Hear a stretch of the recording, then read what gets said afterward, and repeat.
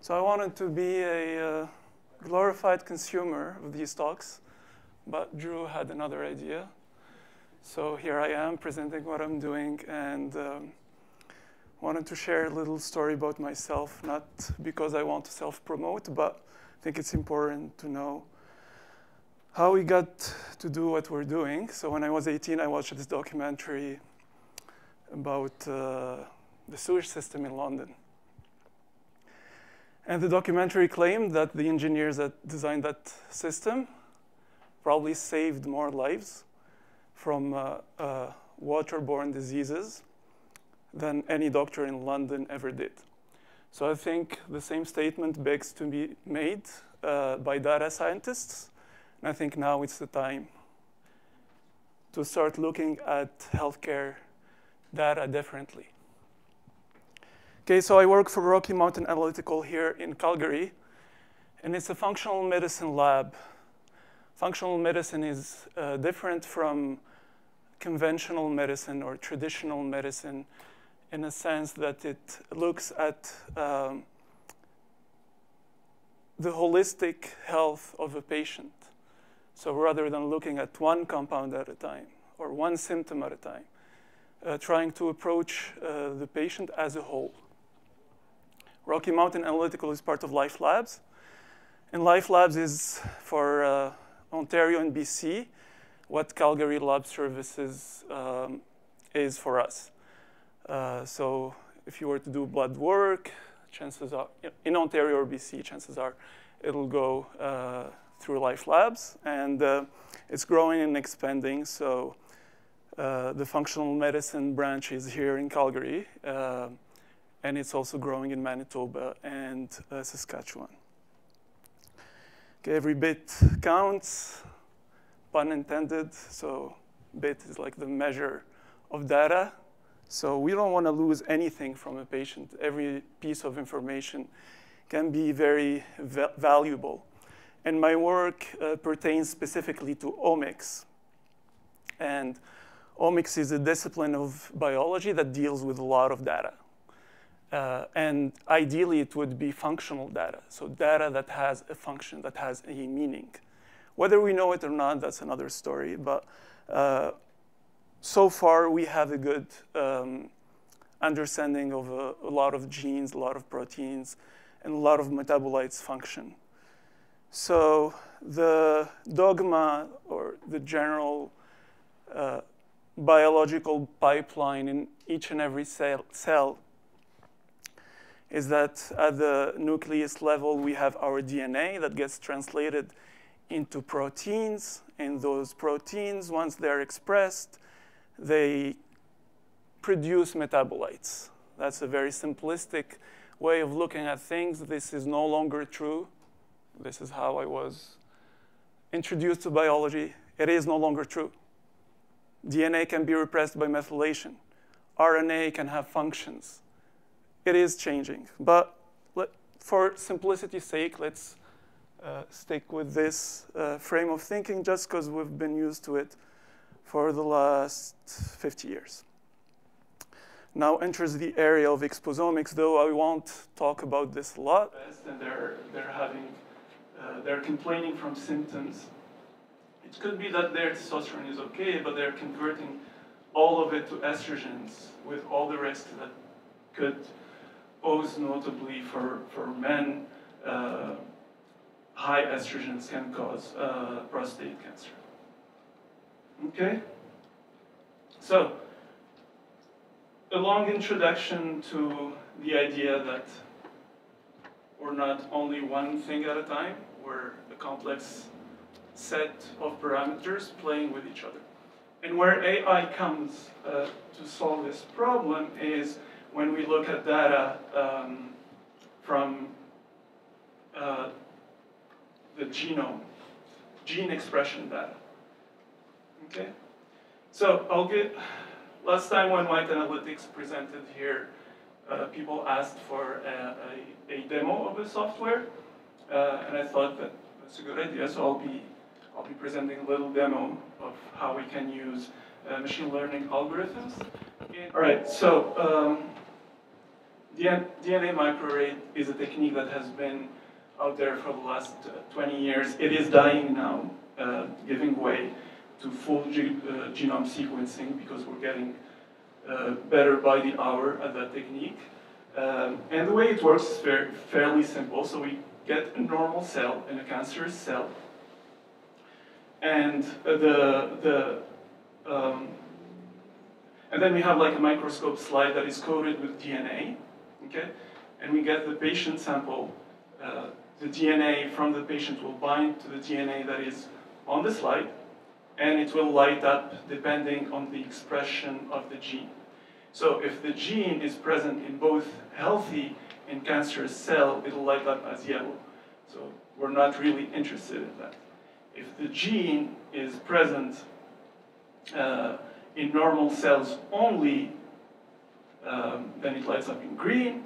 And if it's present only in diseased cells, then it lights up in red.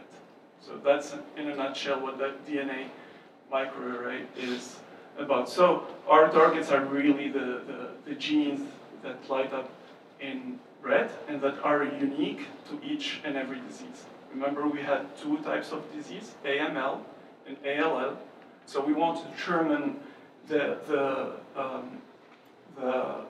genes that are responsible and that are characteristic of each and every disease, okay? But the problem is with DNA microarray, we get 7,129 genes that are specific to each disease. So gut reaction is, let's ditch this technique and look for something else.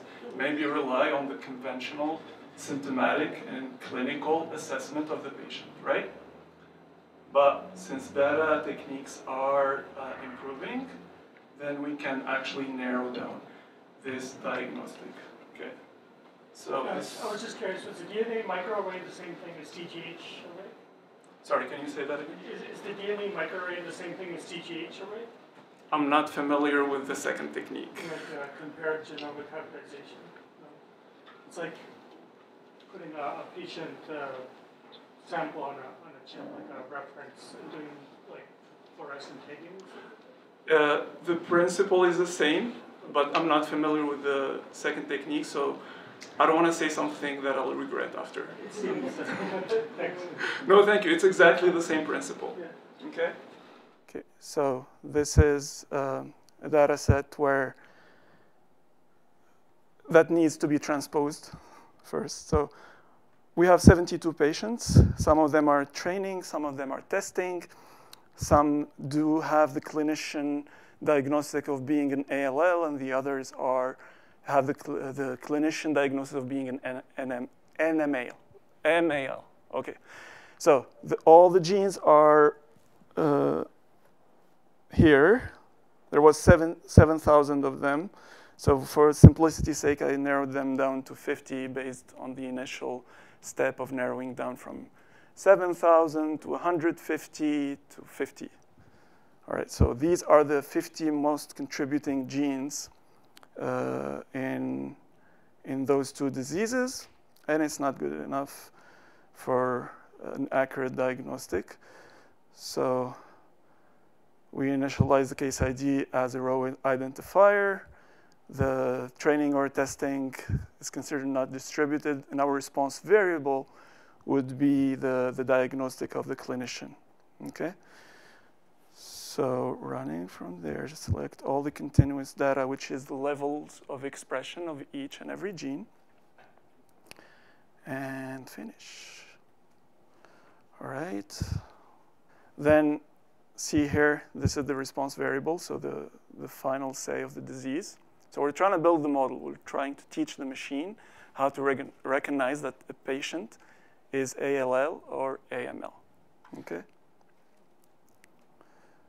So, and we go learning. It's going to be a supervised learning because we know the result. Okay, let's do the unsupervised first and see how the outcome looks like. There are several algorithms that are embedded into the software. The best one so far is the maximum spanning tree. And that's how it goes. So what this is telling us basically is that without even telling the software that the diagnostic is the response variable, it uses it as such because these genes are highly correlated to that response variable, okay? So there is like a hybrid semi-supervised approach where you start initially with no assumptions and let the data guide you in that process. So according to what I see here, I should trust the data and use the clinician diagnostic as a target for my model, okay? So I'm doing exactly the same thing here. I just let the video carry on. Okay.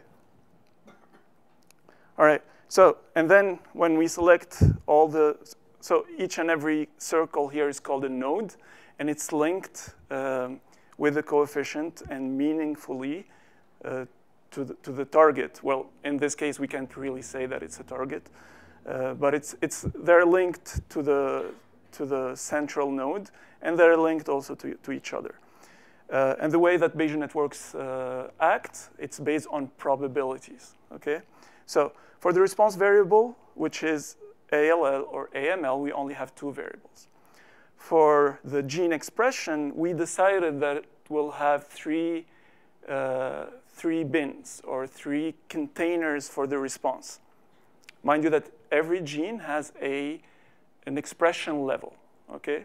So that can be classified from 1 to 10, from 10 to 20, and from 20 to 30. Just random numbers, okay?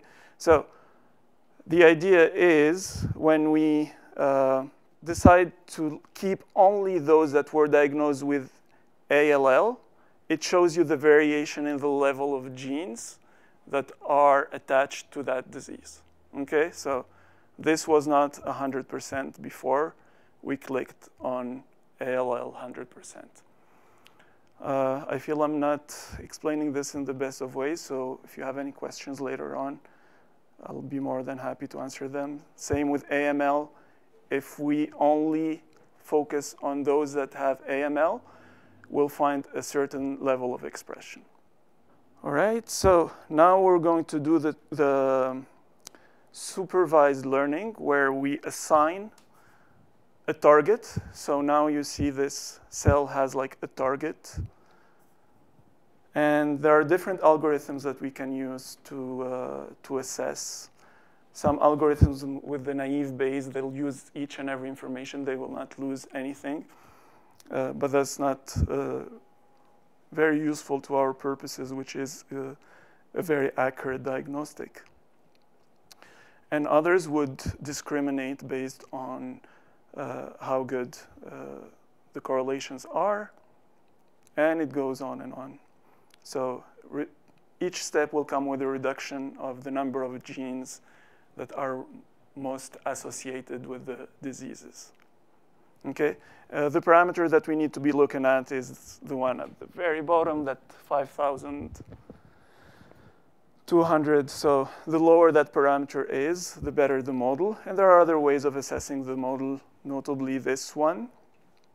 So it shows you how many were expressed, how many accurate hits in your model are. So out of 47, there was 46 that were true and only 1 that was wrong. Any ideas to why that is? The hint is it has to do with the data. So you're building your model. You want your model to be 100% true. There is really no reason why, because you're telling the machine like what the information is. So the model should be 100% accurate. And any ideas? Mislabeled data? Very close. It has to do with the content of the cells. So sometimes some models don't work when you have Missing data? yes, but in this case we don't really have missing data. It's actually zeros. So for some reason the gene did not get, it's a defect in the technique itself, that happens. So the way to adjust for that is to affect a very low value, which is 0.00001. Disappearing gradient, something. Is that how you call it? Yeah, it's too small Mm-hmm. to see. Yeah. So that's why it disappears. Yeah. Making a discrepancy in your data. Yeah, exactly. Yeah, it's Yeah. using gradient or I don't know, something like that. Yeah, it's just because the algorithm does not function without having a certain value in there. Yeah. So that's the idea. So the way to remediate to that is to smooth your data, and this software does provide that. It's actually a part of the regular. So you just affect one, and you distribute it across all the missing data, which are like a million cells or even more than that. And then you relearn again with the algorithm that gave you the best estimate for your values, for your model, sorry. Okay. I think I was confused in here. Yeah, so the software has like a modeling interface and an analysis interface, so you cannot evaluate. See, now it's 47 and 25. So the model is 100% accurate based on the data, and we can carry on and use it later on. Okay, cut a long story short here. Are we running out of time? So once I build the model over from these 72 patients, I want to evaluate an unknown patient, okay? So if a patient comes and they need their diagnosis based on their microarray result, I should be able to tell them what their disease is, okay? So for that, we use, so same process of loading. So the model is in the background right now, and I'm trying to generate a decision tree from that model, okay? So I'm pretty much doing the exact same thing. I think let's cut it short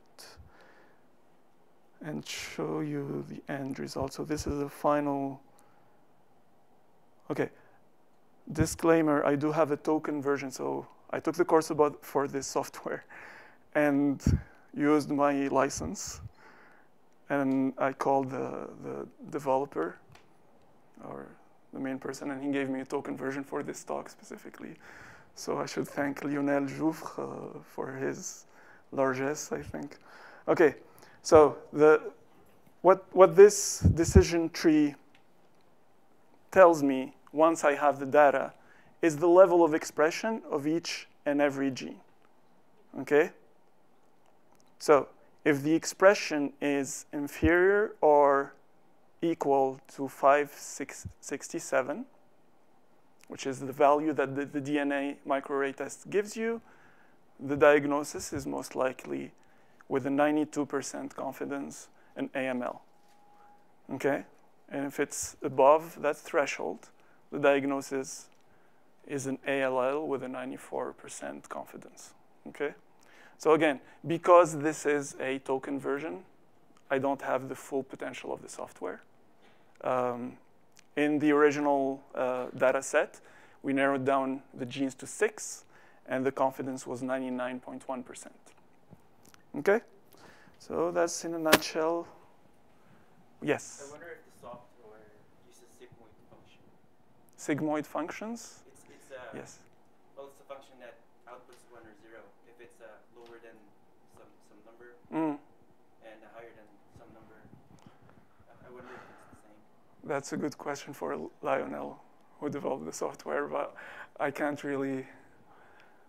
Yeah, it uses probabilities. I don't know if that answers your question, though. We don't really deal with binary data. Well, the decision was, well, the 1 and 0 came from the response variable. From the data. Yeah. You put weights in the data and then Yeah. you compute, and then the output sometimes becomes 1. Yeah. And it's either 1 or 0. It depends on the weight that you put in the data. So. Is that relative to the regression trees that I just showed? Regression is more like prediction. So I'm not sure. Yeah. Disclaimer: I'm a user, so I don't know I know how to use it, but No, it's amazing because you're able Yeah. decision. It's mind-blowing. Not many people are using the Bayesian networks or talking about them. Yeah. And it's not a whole lot of out there on it. So. Yeah, it's fairly new. It's kind of inspired from quantum physics, actually, where it deals with things as not a continuous variable. Everything is a probability, so even concentrations of genes expression or whatnot can be a probability. Mm-hmm. So are you guys, how close are you guys to having live use of your software or procedure? Okay. This is being used already in France, in all of their hospitals, for the diagnostic of this disease specifically. So this is already being used. It's just a case study, okay? So in our case at Rocky Mountain Analytical, we're developing a panel of steroids ranging from estrogens, androgens. So estrogens are the female hormones that are high in females. They're also present in males. Androgens are the male hormone that are higher in males than females. Progestins are more female hormones, and they have different meanings depending on the cycle. And corticoids can be an indicator of stress.